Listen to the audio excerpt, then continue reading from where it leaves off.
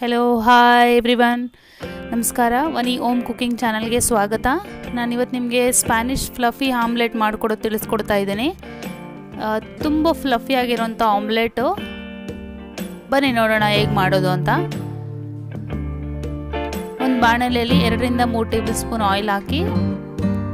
ಹಚ್ಚಿಟ್ಕೊಂಡಿರುವಂತ ಒಂದು ಅರ್ಧ ಕಪ್ ಆಲೂಗೆಡ್ಡೆ ಒಂದು ಅರ್ಧ ಕಪ್ ಈರುಳ್ಳಿ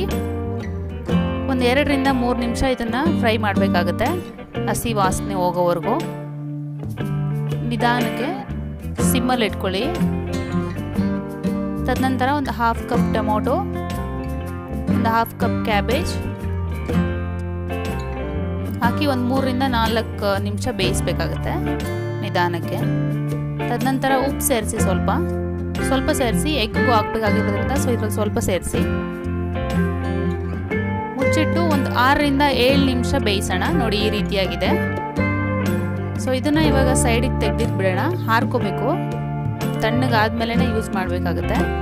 ಸೊ ಇದು ಬೇರೆ ಪಾತ್ರೆಯಲ್ಲಿ ತೆಗೆದಿಡೋಣ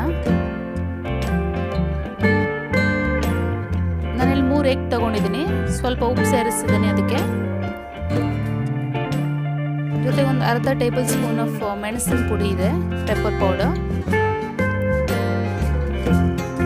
ಎಗ್ ಯೋಕ್ ಮತ್ತು ಎಗ್ ಎರಡು ಮಿಕ್ಸ್ ಮಾಡಿ ನಿಧಾನಕ್ಕೆ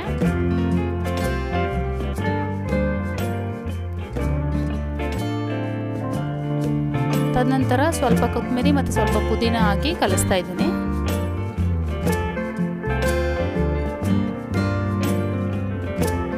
ಆವಾಗಲೇ ಮಾಡಿಟ್ಕೊಂಡಂಥ ಮಿಶ್ರಣಕ್ಕೆ ಈ ಎಗ್ ಮಿಶ್ರಣ ಸೇರಿಸಿ ಮಿಕ್ಸ್ ಮಾಡೋಣ ಚೆನ್ನಾಗಿ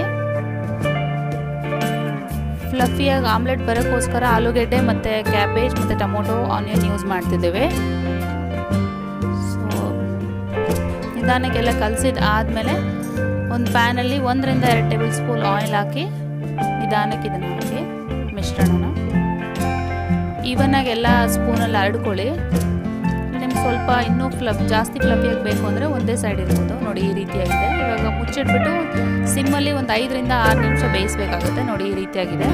ಸೊ ಒಂದು ಪ್ಲೇಟ್ ತೊಗೊಂಡು ನಾವು ಅದರ ಸೈಡ್ ಕೂಡ ಬೇಯಿಸಬೇಕಾಗುತ್ತಲ್ಲ ಸೊ ಅದಕ್ಕೆ ನಾನು ಒಂದು ಸೈಡ್ ಬೆಂದಿರೋದನ್ನ ಈ ರೀತಿಯಾಗಿ ತಗೋತಾ ಇದ್ದೀನಿ ಸೊ ಮತ್ತು ಅದೇ ಪ್ಯಾನಲ್ಲಿ ನಿಧಾನಕ್ಕೆ ಹಾಕಿ ಎರಡೂ ಕಡೆ ಬೇಯಲಿಕ್ಕೆ ಸೊ ಇನ್ನೊಂದು ಕಡೆ ಬೇಯಲಿಕ್ಕಿದ್ದು ಒಂದು ಕಡೆ ಬೆಂದಿದೆ ಸೊ ಇದನ್ನ ಮತ್ತೆ 5-6 ನಿಮಿಷ ಬೇಯಿಸಿ ಲಿಡ್ಡಿಂದ ಕ್ಲೋಸ್ ಮಾಡಿಬಿಟ್ಟು ಒಂದು 5 ರಿಂದ 6 ನಿಮಿಷ ಬೇಯಿಸಬೇಕಾಗುತ್ತೆ ನೋಡಿ ರೆಡಿ ಆಗಿದೆ ಇವಾಗ ಫ್ಲಫಿ ಆಗಿರುವಂಥ ಆಮ್ಲೆಟು ಒಂದು ಪ್ಲೇಟ್ ಸರ್ವ್ ಮಾಡ್ಕೊಳ್ಳೋಣ ಇದು ಸಿಮ್ಮಲ್ಲೇ ಬೇಯಿಸಬೇಕಾಗುತ್ತೆ ನೋಡಿ ಈ ರೀತಿಯಾಗಿದೆ ತುಂಬ ಚೆನ್ನಾಗಿ ಬಂದಿದೆ ಸೊ ನೀವು ಟ್ರೈ ಮಾಡಿ ಕಟ್ ಮಾಡಿ ತೋರಿಸ್ತೀನಿ ನೋಡಿ ಯಾವ ಥರ ಅಂತ ಇನ್ನು ಪ್ಯಾನ್ ಚಿಕ್ಕದಿದ್ರೆ ಇನ್ನೂ ತುಂಬ ಒಳ್ಳೆಯದು ಇನ್ನೂ ದಪ್ಪ ಬರುತ್ತೆ ಫ್ಲಫಿಯಾಗಿ ಸೊ ನಾನು ಸ್ವಲ್ಪ ಅಗಲ ಇರೋಂಥ ಪ್ಯಾನ್ ಯೂಸ್ ಮಾಡೋದ್ರಿಂದ ಸ್ವಲ್ಪ ತೆಳುವಿದೆ ನಿಮ್ಮ ಮನೇಲಿ ಇನ್ನೂ ಸ್ವಲ್ಪ ಚಿಕ್ಕದು ಪ್ಯಾನ್ ಇದ್ದರೆ ಅದನ್ನು ಕೂಡ ಯೂಸ್ ಮಾಡ್ಬೋದು ನೋಡಿ ಈ ರೀತಿಯಾಗಿದೆ ತುಂಬ ಚೆನ್ನಾಗಿ ಬಂದಿದೆ ಸೊ ಇಷ್ಟೇ ಸ್ಪ್ಯಾನಿಷ್ ಫ್ಲಫಿ ಆಮ್ಲೆಟ್ ನೀವು ಟ್ರೈ ಮಾಡಿ ಮನೇಲಿ ನನಗೂ ಹೇಳಿ ಹೇಗೆ ಬಂತು ಅಂತ ಏನಾದ್ರು ಸಜೆಷನ್ಸ್ ಕೊಡೋಂಗಿದ್ರೆ ಪ್ಲೀಸ್ ಕಮೆಂಟ್ ಮೂಲಕ ಸಜೆಷನ್ಸ್ ಕೊಡಿ ಥ್ಯಾಂಕ್ ಯು ಸೋ ಮಚ್ ಇನ್ನೂ ಬೇರೆ ಬೇರೆ ವೀಡಿಯೋಸ್ಗೋಸ್ಕರ ನನ್ನ ಚಾನಲ್ನ ಸಬ್ಸ್ಕ್ರೈಬ್ ಮಾಡಿ thank you be safe B at home everybody thank you